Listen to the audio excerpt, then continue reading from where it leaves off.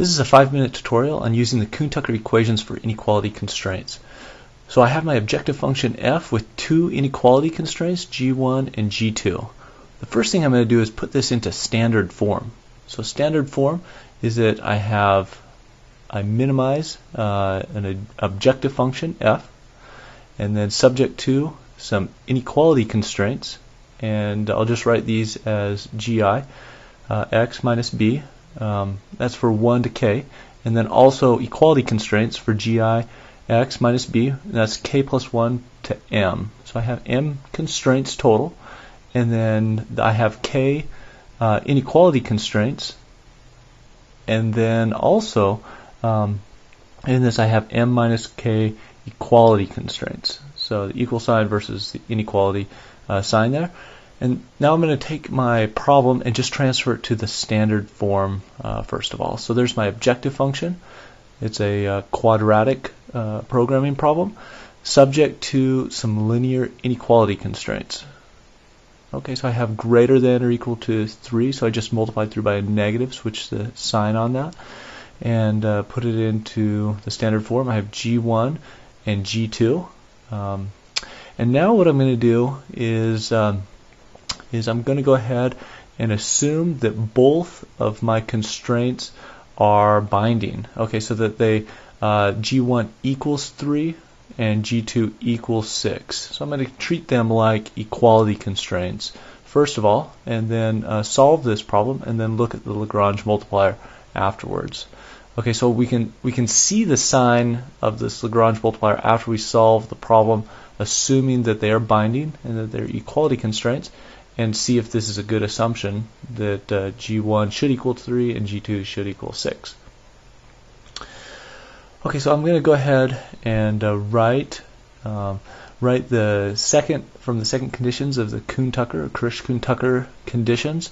Go ahead and write out these equations for each of these. So I have my second condition for the KKT. I have my gradient of my objective minus a summation of my Lagrange multiplier times my gradient of my equations, that equals 0. Okay, so I'm going to write this out element by element now. So I have, in this case, I have the variables x1, x2, and then also x3, and then I have my two equations. So I'll just have two Lagrange multipliers in this case. So lambda 1 and lambda 2. And both of those are going to be equal to 0. I'll do my third equation as well. And so this is just with respect to x3.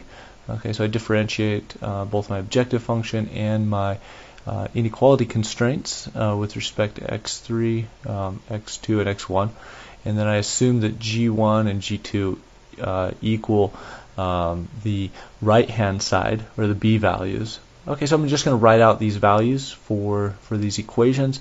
I'm just going to take the partial derivatives of the objective function and also of the equations, and come up with my three equations. So in total I have 5 variables, x1, x2, x3, and then lambda 1 and lambda 2, and then I can solve this problem by solving a system of equations. The nice thing about quadratic programming problems with KKT conditions is that it results in a linear programming problem, so I can just do one inversion of that matrix and then come up with my solution. So there's my solution for x1, x2, x3, and then I'm going to also have lambda 1 and lambda 2. Okay, so now I have my solution. So I look and see that one of my Lagrange multipliers is negative. So this is the fourth condition, the Kuhn-Tucker condition, that is violated. So this is not an optimal solution. So what do we do with this? What you do with the negative Lagrange multipliers is you go ahead and fix the Lagrange multiplier at 0, so it's not at not a binding constraint, and then drop that constraint and solve again. So if the optimal solution were here on the contour plot, then both constraints would be active. The blue dot's actually the optimal solution. There I have my G1 and G2 constraints, and you can see that G1 is not active at the optimal solution. So what I'm going to do is just set lambda 1 equal to 0 and resolve.